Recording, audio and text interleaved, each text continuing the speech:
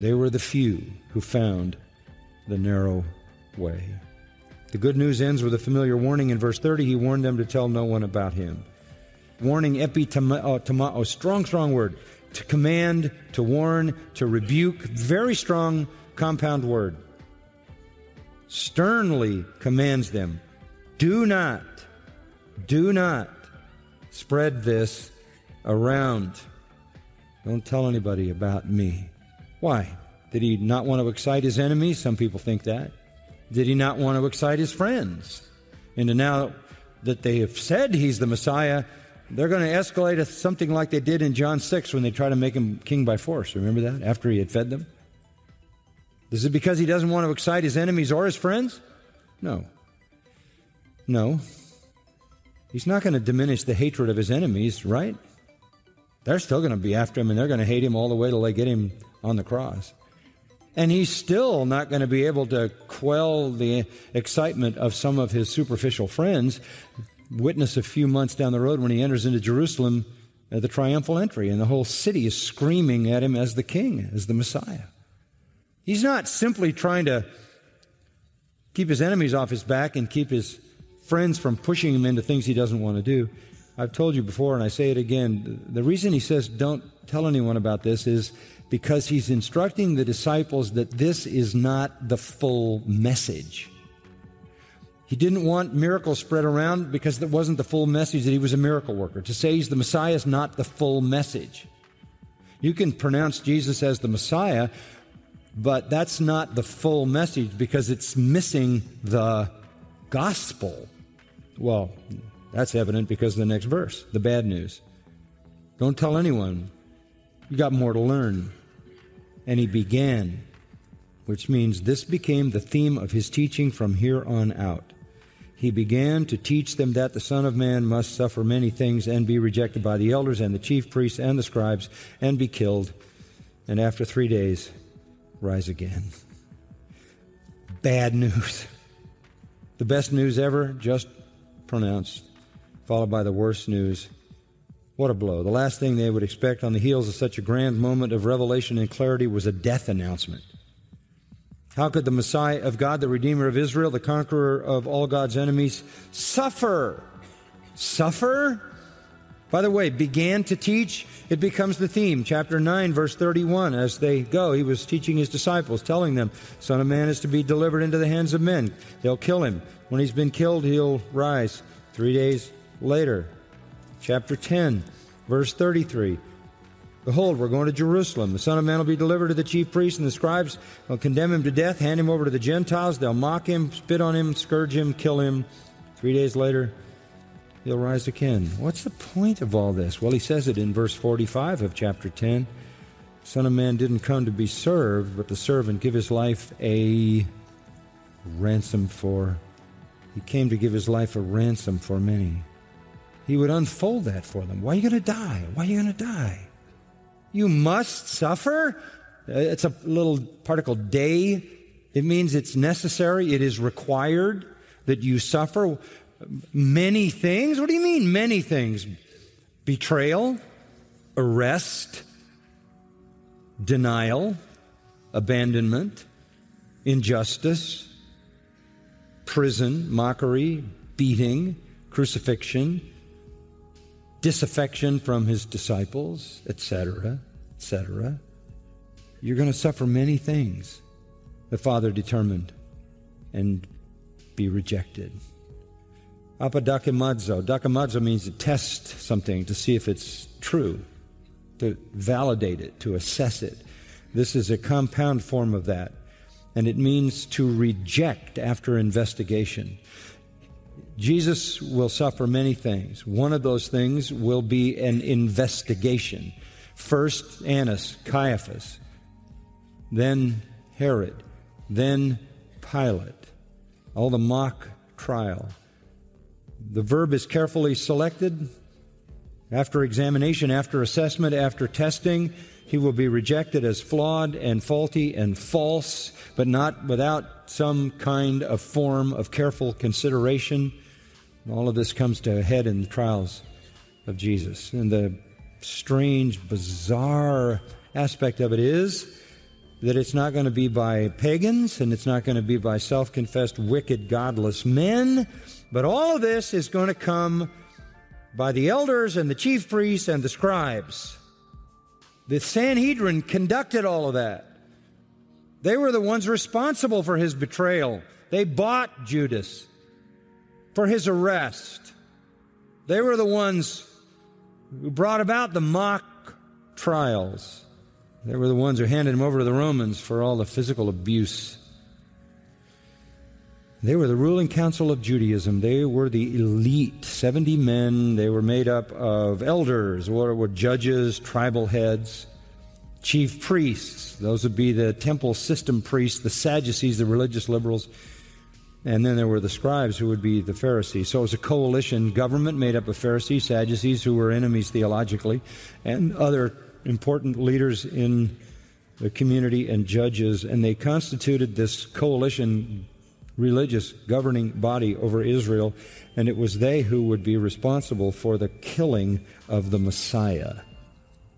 How could they ever process this?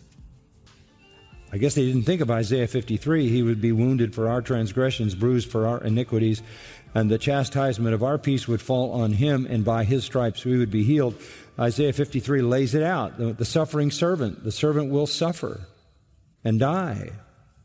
And so the bad news comes on the heels of the good news, and it's the worst news imaginable. It's incomprehensible. They can't even process it. I don't think they even heard the last part, and after 3 days rise again. He had said that before, early in his ministry, before these guys even were a part of his life, when he said, destroy this body, in 3 days I'll raise it up. Here he says it again. Did they know Psalm 16, that the Holy One will not see corruption, but the Lord will show him the path of life, a prophecy of the resurrection? Peter preached on that resurrection passage, didn't he, on the day of Pentecost? When Peter preached the resurrection, on the first day the church was born and the Spirit came, he chose Psalm 16, which proves the resurrection. Did they not know Isaiah 53 ends in verses 10 to 12, that the Messiah will be glorified and exalted and lifted up after his substitutionary sacrificial death, in which he dies as a substitute for transgressors? The resurrection is certain. It's as certain as the crucifixion. So the bad news is really good news, because he's going to be killed, but he's going to be killed for you. He's going to die in your place. He's going to be basically punished for your sins, made sin for us, 2 Corinthians 5:21. He'll become a curse for us, Galatians 3. And then Matthew 16:21 says, from that time on, Jesus began to show his disciples. It's the mystery. Elisha is plowing, and Elijah says something to him. He says, he says it with an action, not with words. He throws his cloak on Elisha, which represents the potential for miracles. And when Elijah's cloak, remember, he's the great miracle worker who stood before Ahab, who ran from Jezebel, and who found Elisha plowing in a field. And he throws his mantle, the symbol of potential. I don't know who this is for, but God is throwing something your way today. I wish I could throw this microphone right at your forehead so you would just get it. But it's expensive.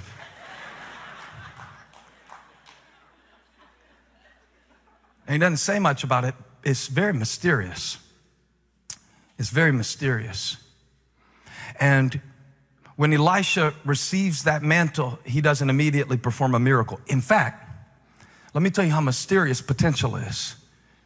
We don't hear Elisha's name again until 2 Kings chapter 2, which many tell us was 13 years after his potential was first suggested. But his potential was not revealed until he would take that same cloak and strike the water with it after a long season of obedience. Y'all got to know where to shout. That's where to shout. Because that's where potential is proven, when it is planted. planted. It's on the device, but it can only be retrieved from the device through a process of connection. And this process of connection in seed speak revolves around planting, which makes me think, first of all, of the sower. Because when the sower plants a seed, remember, farmers don't have funeral over seed that they scatter. Instead, they have expectation to see it again in a greater form later. So you're never really saying goodbye to anything that you give to God.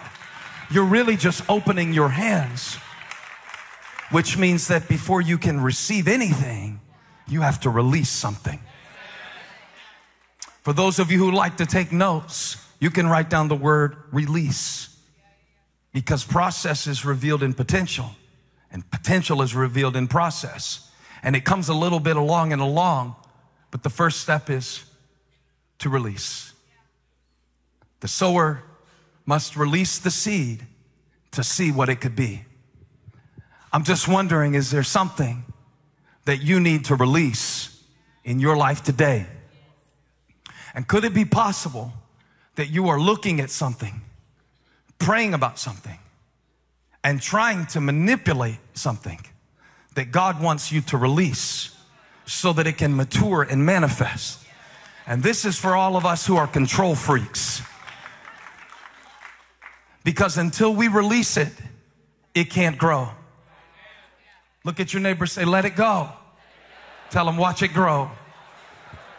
Let it go and watch it grow. But it can't grow if you're trying to control it, right? It's starving seeds and then it's strangled seeds. Holding on so tight. Oh, it's my time. It's my money. I feel so sorry for people who aren't generous. I feel so bad for you, because all stinginess does is strangle the seed that God has given you. And if you could let it go, who knows what it could be? What if I just preached that sermon in the mirror? It would bounce right back. But if I put it out through that camera, it might hit Botswana and help somebody in their life. Or Bamberg, South Carolina. I don't care. It's God's business where it goes. It's my job to sow it. And you got to sow it in the morning, sow it in the evening, sow it when you feel it, sow it when you don't. Sow it when they cheer for you, sow it when they criticize you. Sow it when they Hosanna, and sow it when they want to string you up. Sow it when they notice, sow it when they don't. Sow it, sow it, sow it.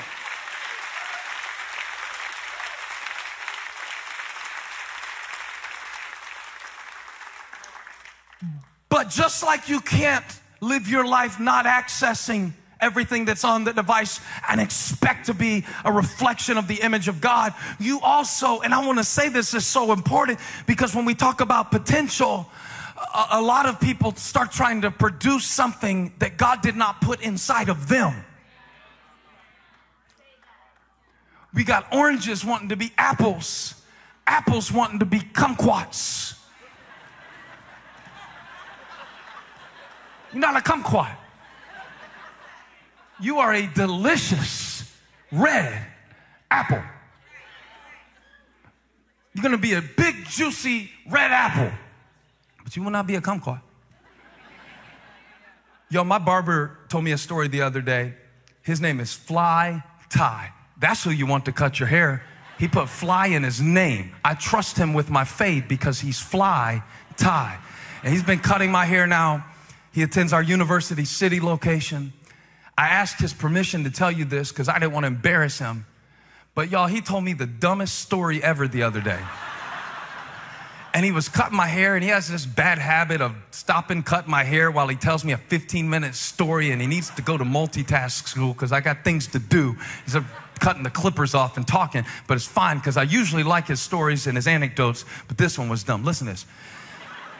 He told me a story, and I don't remember exactly what the year was, but years ago, he was hosting, because he's not only a barber, he's a host, a radio personality. He works for the Hornets. He's very involved in the community. He speaks to little kids. Like every time he comes to cut my hair, he's recently spoken to a group of kids that same day. And he DJ'd a wedding, and he cured cancer, and he fought a fire on Providence Road, and he's just everywhere all the time. But he was sitting there telling me the story, because we're talking about potential and what God has put in you. And we talk about this a lot. We talk about God. And I guess because my dad was a barber, I just have a love for barbers. And so clippers start going, we start talking. And we were talking about it. And he told me a story that Jay-Z came to a concert, I guess it was like in the 90s, before he was as popular as he is now. And the concert was half full. And Fly Ty was one of the hosts for the concerts. And he said he observed Jay-Z during the concert talking to one of the members of a female group who was also on the concert bill called Destiny's Child. And he said that the concert was half full because Jay-Z was just on the come up, which would lead him to be, some would say, the greatest rapper of all time. Depending on how you quantify that, it's a very strong case. But he said, I've since thought back to that day. I'm going to close this service. I'm going to ask you to sow a seed in this moment. I'm not going to make you sow it. I'm just asking you to sow a seed into this moment. I want you to sow into truth. Listen to this. I want you to sow into revelation knowledge, because I want the spirit of revelation to come on you until you can preach this out of your head, until you can teach it in your sleep. I want the engrafted word of God to remain in the earth, because now hell has loosed new demons coming against us like we've never been tried before. And I want you to sow into truth, not pews, not buildings, not suits, not clothes, but truth. Because Jesus said, ye shall know the truth, and the truth shall set you free. Not the gimmicks, not the libations, not the holidays, not the ceremonies. Ye shall know the truth, and the truth shall set you free. Anybody free in here? If you want your son free, expose them to the truth. If you want your daughter free, expose them to the truth. It's not religious dogma that liberates people. It's knowing who God is and what God is able to do. And scoot over and let somebody else be saved other than you. By grace are ye saved. He hath raised us up together and made us to sit in heavenly places. So I've sat in Romans tonight. I visited Genesis tonight. I closed in Ephesus tonight. And all of it is teaching one truth. And if you enter into it and you dare to study, you're not going to get this by shouting. You're going to get this by study to show yourself approved. And the reason I'm frantic about it is because the old war horses are leaving. The old war horses are passing off the scene. And we got to make sure, hallelujah, that some real continues to stand up and declare who Jesus is.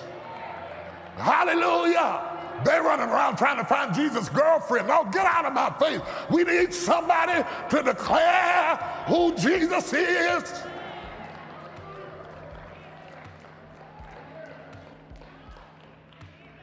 His woman was the church. We are the bride of Christ. You got to know your word. You got to know what you believe and where you stand. And it's not about arguing with people. It's not about fighting people. It's about being firmly planted. Because the Bible said if your feet are planted firmly in the house of the Lord, you will flourish in the courts of our God. So God says, if you remember to be planted in the house of God, I'll cause you to flourish outside of the house in the courts. You've been praying to flourish, but you haven't been planted.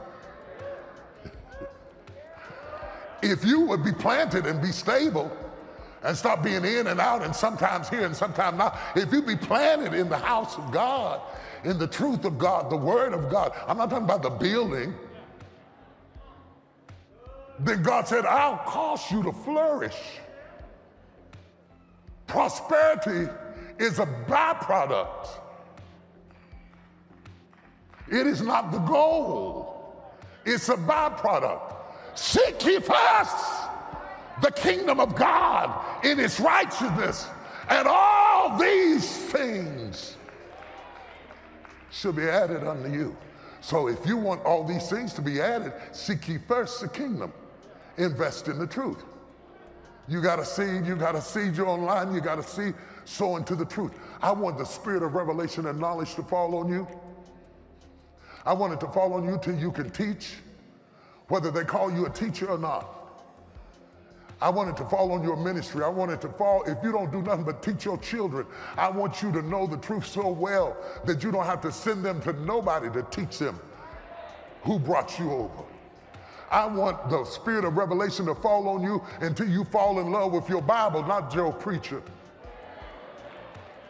Because your preacher gonna die, but your Bible's still gonna be here. I want to direct you back to God, the Father of lights, in whom there is no, I gotta quit. Stop it. Ooh. In whom there is no variableness, nor shadow of turning. We got people who love church but don't know God.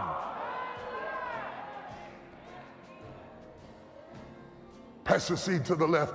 I pray for every seed that's sown online, in the building, anywhere, anyone, any person who is interested in going deeper in the Word, who's willing to dig into the revelation, who's willing to wrestle with the scriptures, that Christ might dwell in their hearts by faith, that they'd start walking in the Word and talking in the Word and thinking in the Word and living in the Word. I pray that the people that sowed tonight would get so in the Word that they get happy about the Word, that they start reading and giggling, that revelation would fall on them until you start opening up secrets to them and they deepen their relationship with you. All of these people who are trying to get to touch the preacher, I'm praying that they get to touch you and that the power of God would overshadow them in such a supernatural way that they would appreciate men, but they would only honor God. For thine is the kingdom and the power and the glory. Amen, amen, amen. Serve the people that gave quickly. God bless you for your seed. God bless you for tuning in tonight. God bless you for your study. Bible class shouldn't end when the lights go out. This ought to provoke you to study. Anybody hungry? Anybody hungry for God? I challenge you to study the book of Romans. Study the book of Romans.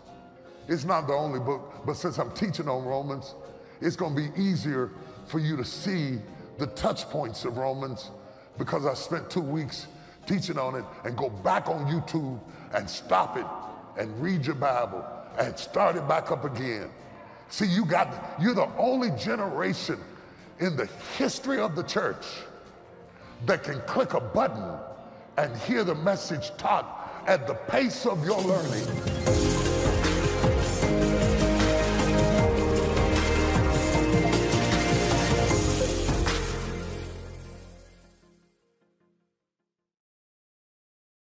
Paper Ghosts is a true crime podcast investigating the mysterious disappearance and brutal, unsolved murder of Tammy Zawicki. They just kept telling us from the beginning, she'll be back, she'll be back. We had no clue where she was. Didn't know where to begin looking. Tammy's story shocked the nation. The deeper I searched, the more troubling things I found. The best lead, the best evidence, the best witness was blown off. Listen to Paper Ghosts on the iHeartRadio app, Apple Podcasts, or wherever you get your favorite shows. Have you ever watched The Exorcist and wondered, are demons real? Well, we interviewed a leading exorcist to find out, and the truth was shocking. Tell me who you are. The one you won't get out. The one you can't. Levitations, vomiting, spitting at the priest with an uncanny marksmanship. That has not been a movie for me. Listen to The Exorcist Files on the iHeartRadio app, Apple Podcasts, or wherever you get your podcasts. In 1967, Joseph Stalin's only daughter flees Russia for her new home, America. Hello to everybody. I am very happy to be here. That story alone is worthy of a podcast, but Svetlana is about what comes next, and it's the craziest story I've ever heard. It has KGB agents, a Frank Lloyd Wright commune, weird sex stuff, 3 Olgas, 2 Svetlanas, and 1 neurotic gay playwright. That's me. Listen to Svetlana on the iHeartRadio app, Apple Podcasts, or wherever you get your podcasts. Coming up at the top of the hour in entertainment news, Beyonce. And that's where the employees park. How many of y'all know? How many people got a parking lot? Oh, wow. We're moving on to Janie in St. Pete. Janie says, down there, dog. below the belt. The truth and what happened. Welcome to episode 239 of the JBP podcast. I'm Michaela Peterson. If it's loud, it's because I am backstage at Dad's show in Boston. I love seeing everyone at these shows. They're super fun. In this episode, Kurt Jaimungal and Dad discuss truth, God, science, and Kurt's documentary Better Left Unsaid, which addresses what happens when the left goes too far and features people like Noam Chomsky and Steven Pinker. Kurt is a Torontonian filmmaker behind Islam and the Future of Tolerance. He's also a YouTuber at Theories of Everything with Kurt Jaimungal, where he explores topics like theoretical physics, consciousness, free will, and religion. I also wanted to quickly mention that Dad is on Parler. Parler is the world's premier free speech platform. It's like Twitter, but it doesn't randomly kick you off for being reasonable. There are now exclusive posts by Dad, so be sure to get the app and give him a follow or check out the link in show notes. As always, if you're sick of hearing me read ads, visit jordanbpeterson.supercast.com to sign up for the ad-free version plus other perks. It works on all major platforms and it's just $10 a month. I hope you enjoy this conversation.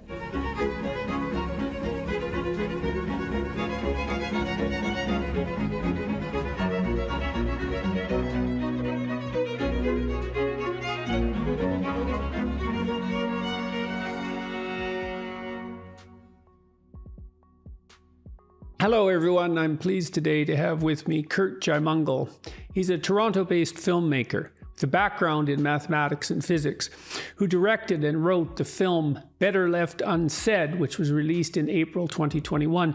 That film explores the question of, among other things, when does the left go too far? He's also the host of the Theories of Everything podcast and YouTube channel, which explores consciousness, God, free will, theoretical physics, and which just surpassed 100,000 subscribers in about 1 year's time. He's interviewed people including Steven Pinker, Noam Chomsky, and John Vervaeke on the cognitive science side, and Stephen Wolfram, Eric Weinstein, and Sabine Hossenfelder on the physics side. You can find out more by visiting youtube.com/Theories of Everything or searching Theories of Everything on Spotify, iTunes, or virtually any of the other audio platforms. So you've been podcasting and running this YouTube channel for how long? About a year? Yeah, slightly longer than a year. Now the channel's been up for approximately 3 years in the sense that it was registered 3 years ago, but I've been going at it with force for about 1 year and a bit. So who have you interviewed that's been most popular? Noam Chomsky, and you're one of the reasons why, because I was the first person, if not the only person, to ask him about you directly.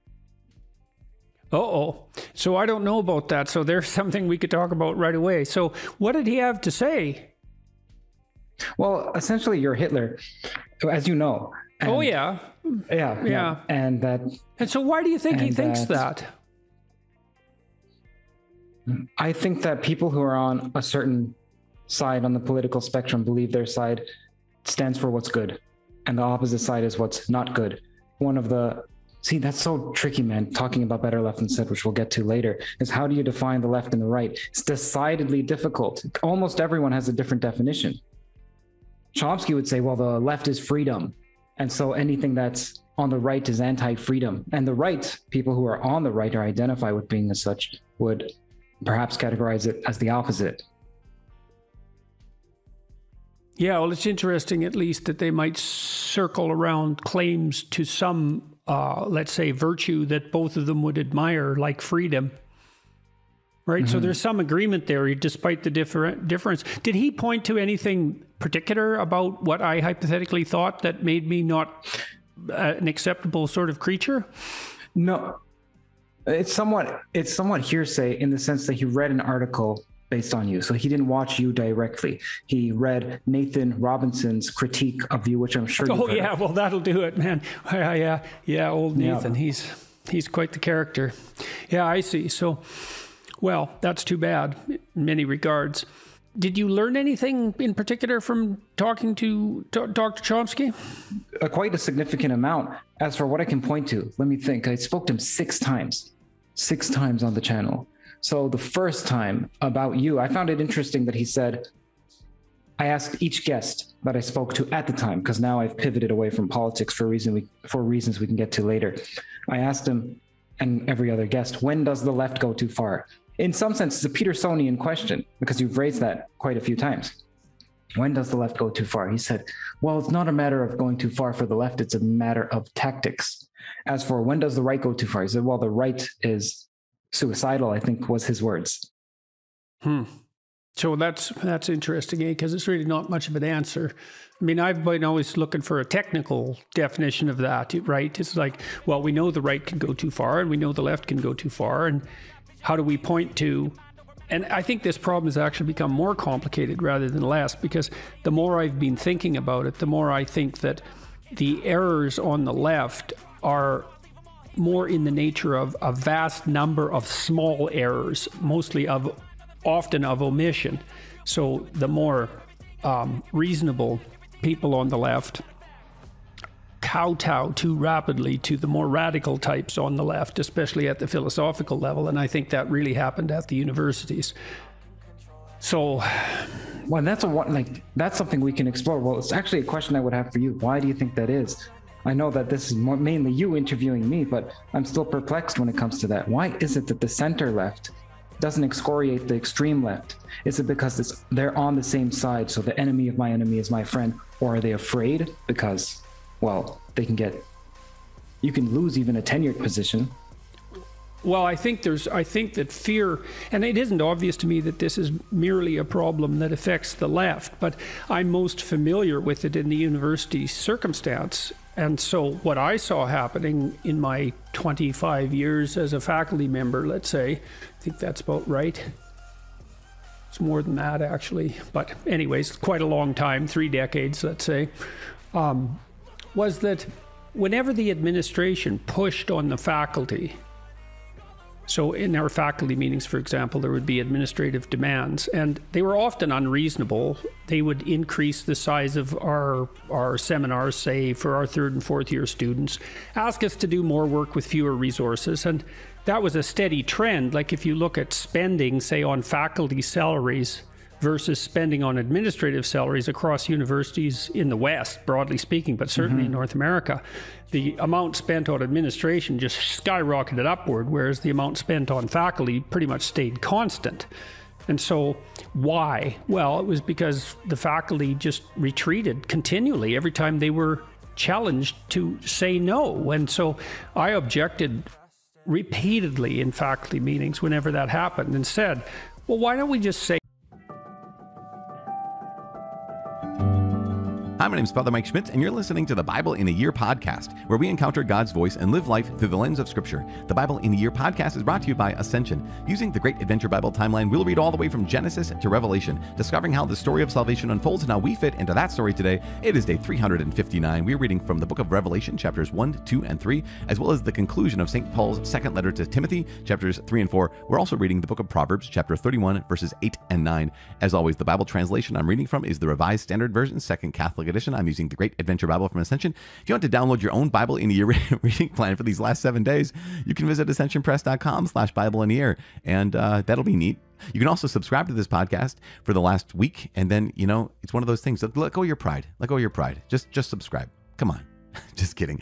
I'm not accusing anyone of anything. I'm just joking around. It is day 359. We are reading Revelation chapters 1, 2, and 3, 2 Timothy chapters 3 and 4, as well as Proverbs chapter 31, verses 8 and 9. The Revelation to John, the Apocalypse. Chapter 1, Introduction and Salutation. The revelation of Jesus Christ, which God gave him to show to his servants what must soon take place.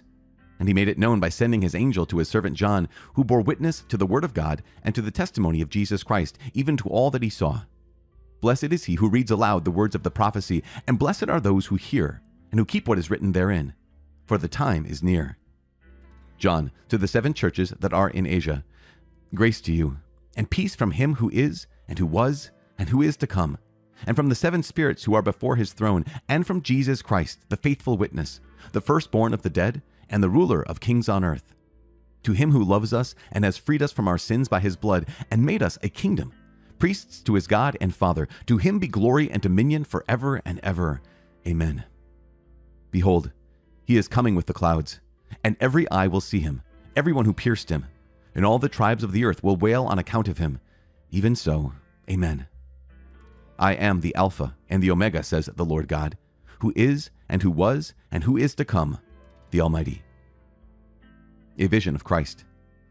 I, John, your brother, who share with you in Jesus the tribulation and the kingdom and the patient endurance, was on the island called Patmos on account of the word of God and the testimony of Jesus. I was in the Spirit on the Lord's day, and I heard behind me a loud voice like a trumpet saying, Write what you see in a book, and send it to the 7 churches, to Ephesus, and to Smyrna, and to Pergamum, and to Thyatira, and to Sardis, and to Philadelphia, and to Laodicea. Then I turned to see the voice that was speaking to me, and on turning, I saw 7 golden lampstands. And in the midst of the lampstands, one like a son of man, clothed with a long robe and with a golden sash across his chest. His head and his hair were white as white wool, white as snow. His eyes were like a flame of fire. His feet were like burnished bronze, refined as in a furnace, and his voice was like the sound of many waters. In his right hand he held 7 stars. From his mouth issued a sharp 2-edged sword, and his face was like the sun shining in full strength. When I saw him, I fell at his feet as though dead. But he laid his right hand upon me, saying, Fear not. I am the first and the last, and the living one. I died, and behold, I am alive forevermore, and I have the keys of death and Hades. Now write what you see, what is and what is to take place hereafter. As for the mystery of the 7 stars which you saw in my right hand, and the 7 golden lampstands, the 7 stars are the angels of the 7 churches, and the 7 lampstands are the 7 churches. Chapter 2. The message to Ephesus. To the angel of the church in Ephesus write, The words of him who holds the 7 stars in his right hand, who walks among the 7 golden lampstands. I know your works, your toil and your patient endurance, and how you cannot bear evil men, but have tested those who call themselves apostles but are not, and found them to be false. I know you are enduring patiently and bearing up for my name's sake, and you have not grown weary. But I have this against you, that you have abandoned the love you had at first. Remember then from what you have fallen, repent and do the works you did at first. If not, I will come to you and remove your lampstand from its place unless you repent. Yet this you have, you hate the works of the Nicolaitans, which I also hate. He who has an ear, let him hear what the Spirit says to the churches. To him who conquers, I will grant to eat of the tree of life, which is in the paradise of God. The message to Smyrna. And to the angel of the church in Smyrna write, The words of the first and the last, who died and came to life. I know your tribulation and your poverty, but you are rich, and the slander of those who say that they are Jews and are not, but are a synagogue of Satan. Do not fear what you are about to suffer. Behold, the devil is about to throw some of you into prison, that you may be tested. But for 10 days you will have tribulation. Be faithful unto death, and I will give you the crown of life. He who has an ear, let him hear what the Spirit says to the churches. He who conquers shall not be hurt by the second death. The message to Pergamum. And to the angel of the church in Pergamum write, The words of him who has the sharp 2-edged sword. I know where you dwell, where Satan's throne is. You hold fast to my name, and you did not deny my faith even in the days of Antipas, my witness, my faithful one, who was killed among you, where Satan dwells. But I have a few things against you. You have some there who hold the teachings of Balaam, who taught Balak to put a stumbling block before the sons of Israel, that they might eat food sacrificed to idols and practice immorality. So you also have some who hold the teachings of the Nicolaitans. Repent then. If not, I will come to you soon and war against them with the sword of my mouth. He who has an ear, let him hear what the Spirit says to the churches. To him who conquers, I will give some of the hidden manna, and I will give him a white stone with a new name written on the stone, which no one knows except him who receives it. The message to Thyatira. And to the angel of the church in Thyatira write, the words of the Son of God, who has eyes like a flame of fire and whose feet are like burnished bronze. I know your works, your love and faith and service and patient endurance, and that your latter works exceed the first. But I have this against you, that you tolerate the woman Jezebel, who calls herself a prophetess and is teaching and beguiling my servants to practice immorality and to eat food sacrificed to idols. I gave her time to repent, but she refuses to repent of her immorality. Behold, I will throw her on a sickbed, and those who commit adultery with her I will throw into great tribulation unless they repent of her doings. And I will strike her children dead. And all the churches shall know that I am he who searches mind and heart, and I will give to each of you as your works deserve. But to the rest of you in Thyatira, who do not hold this teaching, who have not learned what some call the deep things of Satan, to you I say, I do not lay upon you any other burden. Only hold fast what you have until I come. He who conquers and who keeps my words until the end, I will give him power over the nations, and he shall rule them with a rod of iron, as when earthen pots are broken in pieces, even as I myself have received power from my Father. And I will give him the morning star. He who has an ear, let him hear what the Spirit says to the churches. Chapter 3. The message to Sardis. And to the angel of the church in Sardis write, the words of him who has the 7 spirits of God and the 7 stars. I know your works. You have the name of being alive, and you are dead. Awake and strengthen what remains. New communicable virus that could take down the world. 25 years ago. So I picked up this book. I was so obsessed with it. I flew to meet these 2 authors in their home in Virginia, and I interviewed them for a program I had called Power Talk, where I used to interview people. And so I was 37 years old. I'm now 62. And we have the privilege to have here in person, one of those 2 authors has passed away, but we're here with Mr. Howe. Please give a big hand for one of the great authors, Neil Howe. Thank you, brother. Grab a seat. It's great to have you back. A lot of people have read your book. Some people have not.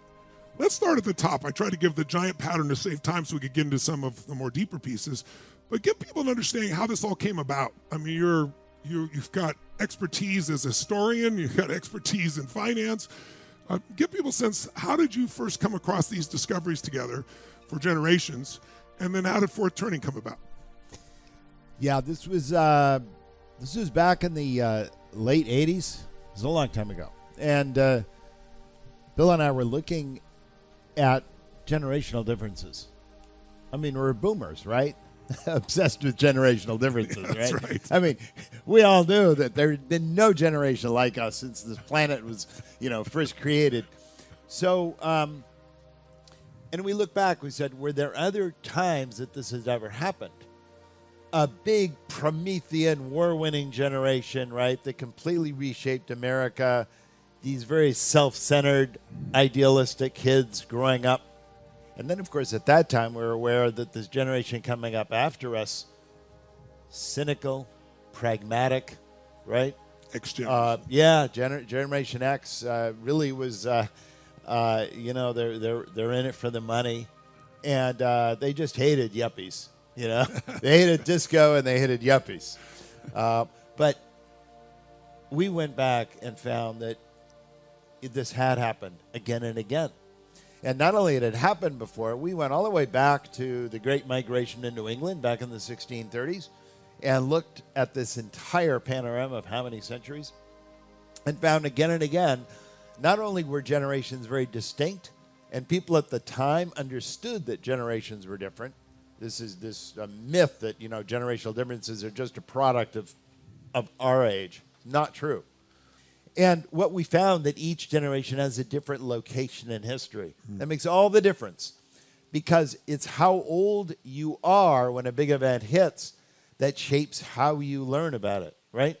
If you're a child during a big traumatic event, what's your job? What's your social role? Stay out of the way. Don't bother adults. Keep it all to yourself because no one wants to hear your complaints. Be helpful, right? Generally, a lot of repression goes on among kids. Talk about the silent generation today. You ever want to know why Joe Biden's generation, that whole group is so mannerly, so over-socialized, so considerate, so nice? This is the nicest generation of 80-somethings we're ever going to see in our lifetime. You wait until boomers reach their 80s. You're not going to want to say hello to them on the street, okay? But they're nice today. Yes. Why? Every phase of life they went through, they've been nice. Yes. They were nice 30-somethings. They were nice 40-somethings. Because they were protected during crisis. But they had to keep it to themselves. They had to be. They were over-socialized during the time of war. But this has happened since the beginning. Now, if you're just over the age of service, this is why even 1 year of birth. Explain that. When you wrote your book, I remember reading this, grabbed me, during the Vietnam War. If you were born December 31st at 11:59 versus January 1st at 12:01, what could the difference be? You get sorted in different school classrooms, right? That determines which class you are. That determines whether you go to war or not. That determines whether you're laid off at your first job or not. And we know, economists tell us all the time, that makes huge life cycle differences in how you later succeed economically. Whether you were drafted or not could be determined by 1 minute of birth. Exactly. So you do have generation. Now, not all generations have this, knife edge division. Occasionally you have these, kind of, zones of transition. You have a lot of early wave millennials today. People in their, early 80s, maybe born 83, 84. They call themselves exennials. Yes.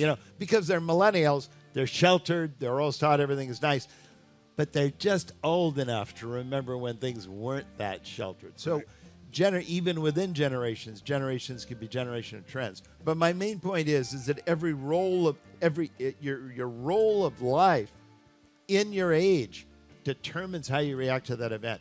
And then as you move to see older events, that actually determines which events you will likely trigger as you get older and reach the age of leadership.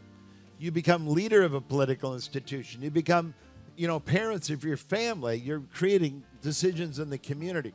So the overall lesson is history shapes generations young, but then generations as they get older shape history. So it's a complete circle of life you see going on here. In fact, the big lesson of generations is that those seasons of life you're talking about, who you are and how history works is determined by the overlap between your seasons of your life and the seasons of history. So we looked at this. We found that, for instance, we had constantly found that when you have this hero generation, that completely reshapes a society, goes through a major war, society publicly reshapes who it is, that you have this generation born after the war that's very rebellious, idealistic, and so on, and knows nothing but affluence. And then the generation just after them is the cynical, detached. Anyway, you see this again and again. So what we learned from that, Tony, is that this is actually tied to a cycle of history itself. It's not just a cycle of generations, cycle of history. Think about it. The great civic remakings of American history. I mean, if you want to go back, and I'm talking about colonial history too, but one of the first great makeovers of our kind of civic identity, a lot of it happened in England at the time. Of course, at that time, late 17th century, all of the immigrants from the old world were almost entirely English speaking. In fact, a lot of them actually were immigrants. About half of them were still immigrants. But my point is it was a glorious revolution, and there was an enormous rebellion in the colonies too. It all happened in the 1670s, 1680s. That was the first enormous crisis in American history. And it was a time of great war too. We were at war with New France. The French had settled over Canada. So that was the first great crisis. And then about 80, 90 years later, we had the American Revolution. 80, 90 years later, we had the Civil War. And I think I need not describe what the Civil War was for America, right? even absolute numbers. Forget share of the population. By far the most deadlier than all the other conflicts combined. Yes. And then 80 or 90 years later, the Great Depression, World War II. 80 or 90 years later, guess what? We're right. Just shuts down all meaningful communication. And the idea of regeneration, the idea of secondary causes, Brother Tassi just pretty much dismisses those as equivocation, and I don't know how he deals with the many places in Scripture where those very concepts are plainly presented to us. But that's what happens, and the result is this. I said last time, this is the view of. I wouldn't even recognize my faith if I didn't know that was what was being described. I mean, the straw man misrepresentations just over and over and over again, and it doesn't advance the conversation to just simply say, I will not allow you to have the categories that you have established via biblical exegesis. And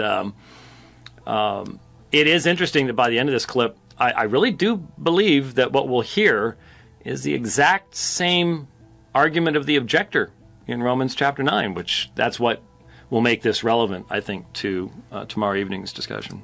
So God causes my evil. That's universal determinism too. I didn't have a choice in my evil. Oh. Now, of course, Brother Tassi knows that we say that to say cause in this fashion, in the sense of primary causes and secondary causes, is invalid. But he just simply dismisses the existence of primary and secondary causes.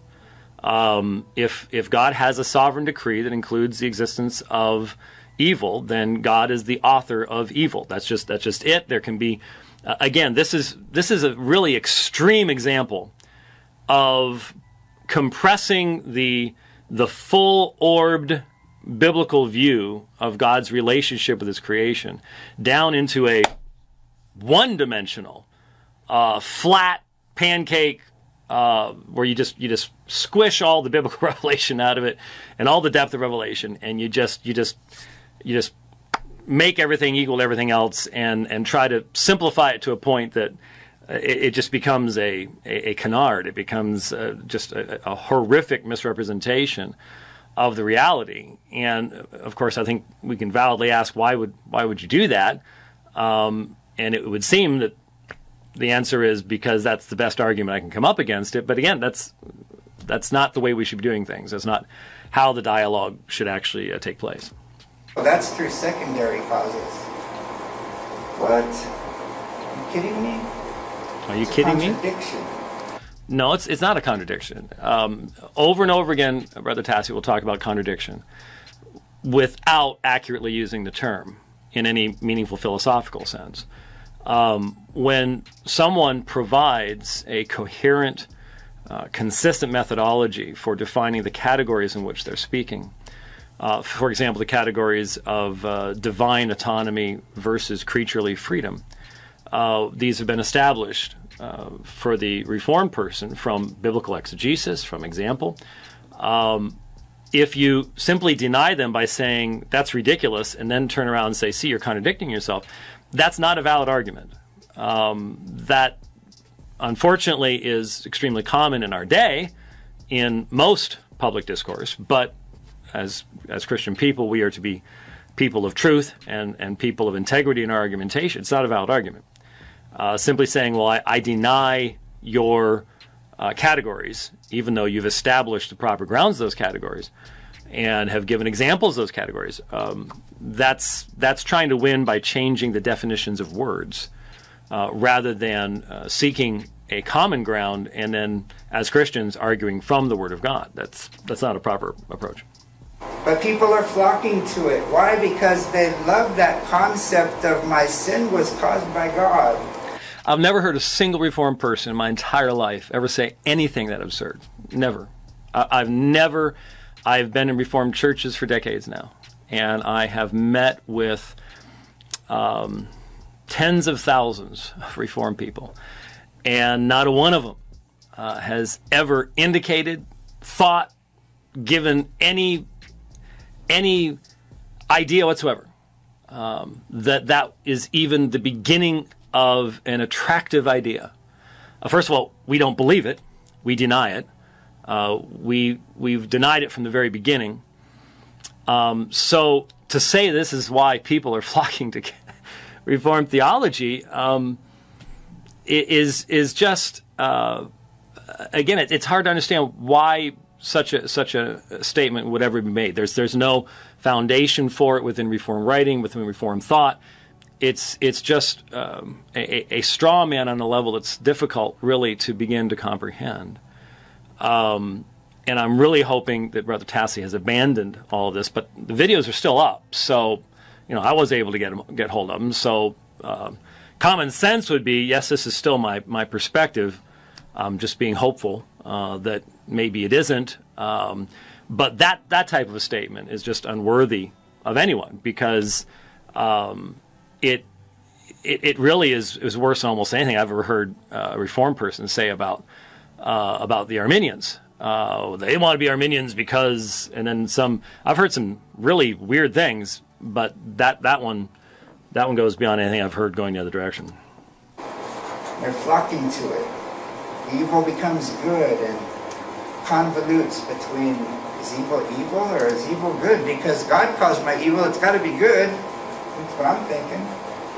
And I'm attracted to that. Again, complete canard. No one says that. No one believes that. I would love to see Brother Tassi provide a single example of this from anyone. From my books, my writings, R.C. Sproul, John Piper, who are you going to come up with? It's such a fundamental misunderstanding that it simply has to be abandoned. It simply has to be abandoned for any kind of meaningful conversation to take place. And they equivocate and they move with grace and beauty between these two contradictions, and people are like, wow, that's cool. And it's a total blatant logical fallacy. But if it's played carefully, like a card dealer moving the cards around carefully, it sounds pretty good. James White's one of the best at this. He wrote a book called Potter's Freedom. It's a response to Geisler's book, Chosen But Free. Now, Chosen But Free, it's an honest title. It says, I'm chosen but I'm free. And the rest of Norman Geisler's book goes to explain how it's chosen but free. And James White's response title was Potter's Freedom, Universal Determinism. In a title called Potter's Freedom, that means there's no other freedom but God's freedom. And in James White's book, Debating Calvinism with Dave Hunt, it starts